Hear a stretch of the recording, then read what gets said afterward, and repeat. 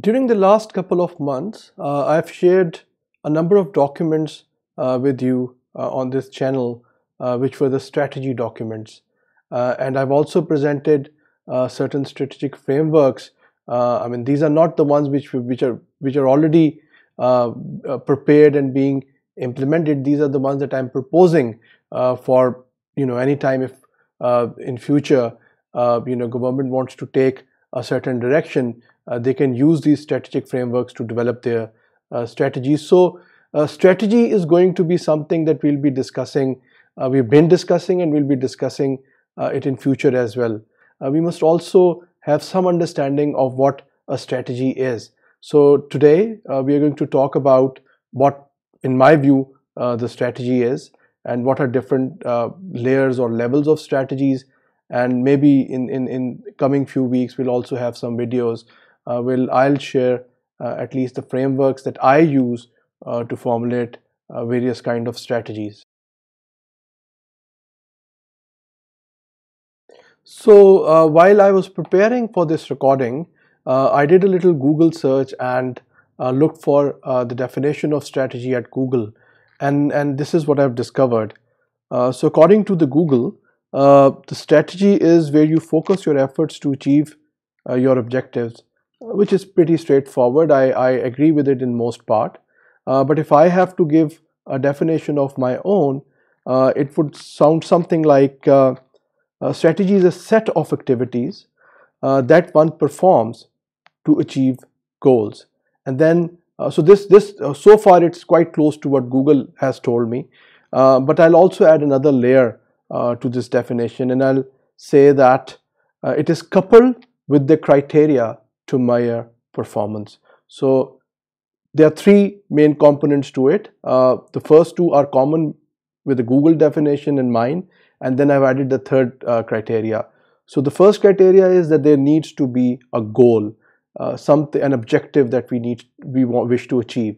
The second is that there are activities or a set of activities that we must perform to achieve that goal. And the layer that I have added to this definition is that we must, in the beginning also, while we're making this strategic framework, we should make it part of it that we define the criteria to measure the progress of strategy towards achieving its goals. So that measurement or that criteria should also be part of the strategy.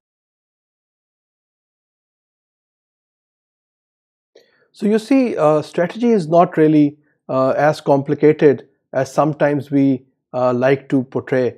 It's fairly straightforward. You have a goal and how you want to achieve those goals and how you'll measure your performance towards achieving those goals. So if I can make it slightly more easy by giving you examples. So a goal can be, let's say in context of Pakistan, that we want to produce cheap electricity. So that's the goal. The strategies which we may consider or evaluate can include constructing small and big dams. On the other end, we have solar electricity production. We can build solar parks. The third criteria can be building electricity from, let's say, the windmills. Maybe the fourth one that we may want to consider is using the waste, especially the farm waste, to produce electricity. So these are the alternatives. Another possible example can be, this wall in my house, which is large and quite empty and quite characterless. So we were just discussing that we need to do something with this wall because it doesn't really show any character. It's very pale in comparison to the rest of the house. So a strategy can be to paint that wall, make some paintings on it, or maybe to hang some pictures, maybe to construct a shelf where we can place small decorative pieces there. So the goal is to make the wall look less uneventful, and there are a number of strategies that we can take to make that happen. So this is another example. The one that I like to quote, one which I feel has a 100% success rate, is that of a hungry child. Whenever the child is hungry, it cries, and it always gets its milk or food. So pretty successful strategy because it generates results almost every time. So these are some of the examples which I think will help you not only understand what a strategy is, the goal, the activity, and the performance measure, but also to simplify them for you, so you can see that it's not really something fancy. So strategies can be applied on all the different levels. At the macro level, there can be a national level strategy.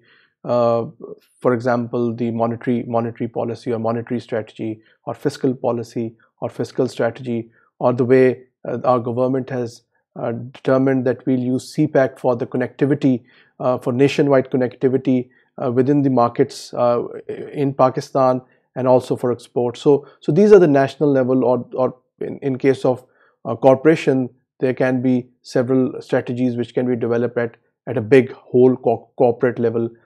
So these are the most highest level of strategy.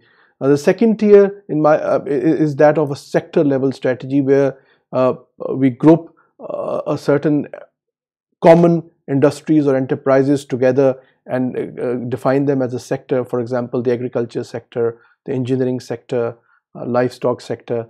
So this is the second layer of strategy. This is the layer where I mostly operate at. And then there is also the organizational level strategies, where a single smaller organization can be given support. These organizations can be in public sector or in private sector, and this is another area where I operate, where I do formulate strategies specifically in the public sector organizations. So there can also be the organizational level of strategy, which is the third layer.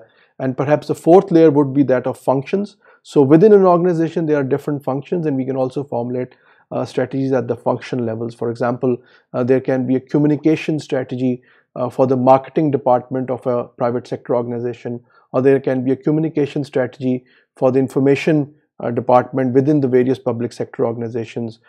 There can be production strategies, and there can be sales strategies. So strategies can also be developed at the fourth level, which is the level of a function or a department.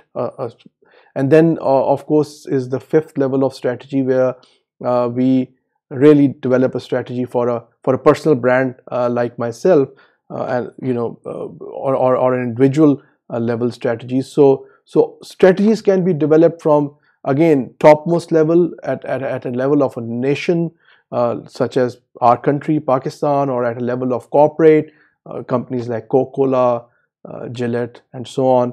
And then they can be also developed at the organizational levels, the sectoral levels, and so on. When it comes to formulation of a strategy, I believe there are two primary distinctions here. One is where a strategy is informal and it evolves with time.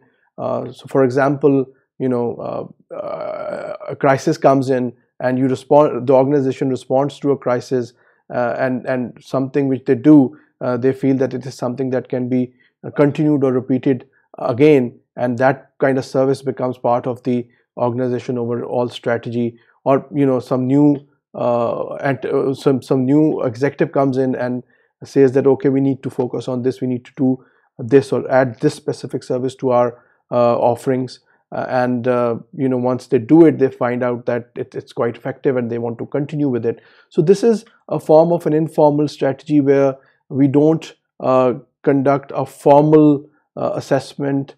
Sometimes we don't even define the goals in a formal way, and we don't put it down on a paper. So this is more of an organic form of strategy. So even in an organization where there is no written strategy, I believe there is always some strategy that is at work, and this can be defined as the organic or informal strategy. On the other hand, we also have the formal strategy, where after applying a certain predefined methodologies, which people like me, there are other experts also, are trained in, they apply those predefined methodologies to evaluate the situation, to understand the environment, based on them create the goals and the objectives, working with the organization, finds out the best ways or the best activities to achieve those goals and the measuring criteria. So in terms of formulation of a strategy,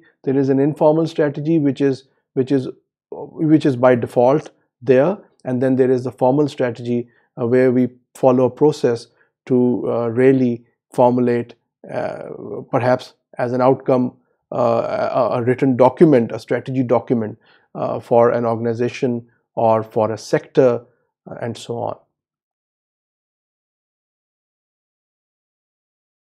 So in this first and introductory video on strategies, we've discussed or explained to you various definitions of the strategy, then presented to you with several examples of strategies, levels of strategy, and finally different ways, or the two ways where how the strategies are formulated.